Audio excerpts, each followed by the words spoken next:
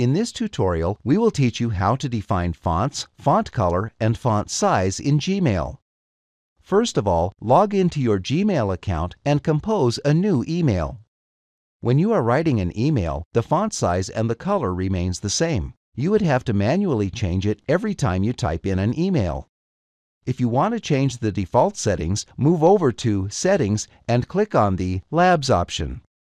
In the search box, type in Default Text Styling, enable the feature, and save the changes made.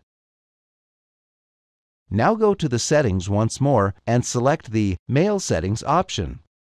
In the General tab, move over to the Default Text Style option. Change the font settings. For example, you can make the text bold, italicize it, select the font family, change the size and color of the text. Once done, save the changes before you exit. Now compose a mail and start typing. And there you have it.